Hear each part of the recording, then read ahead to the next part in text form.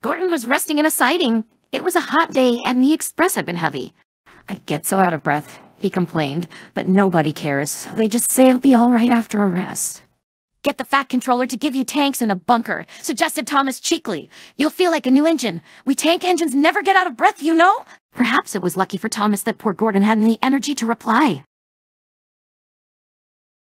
The men worked hard on Gordon, but they couldn't make him better.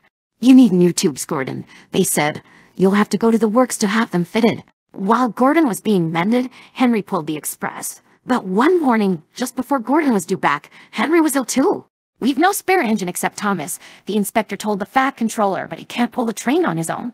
"Could Percy help?" asked the Fat Controller. The inspector shook his head. "The two of them with Duck might manage," he suggested. "It's only as far as the works. They're sure to have a spare engine there." So the three tank engines were coupled together, Thomas nearest the train, Duck in the middle, and Percy at the front. Then slowly they started. Come on, fussed Percy importantly. We're doing it, puffed Duck. Pull harder, grumbled Thomas to the others. The heavy train drew out of the platform. The engines couldn't go as fast as Gordon, but the passengers didn't mind. They knew that Percy, Thomas, and Duck were doing their best. Expresses are not like branch line trains. They don't stop at all the stations, and the engines don't have a chance to get their breath back. Soon the three began to feel tired. They struggled valiantly up Gordon's hill, but the strain was beginning to tell. "I'm glad we didn't stick there," thought Thomas.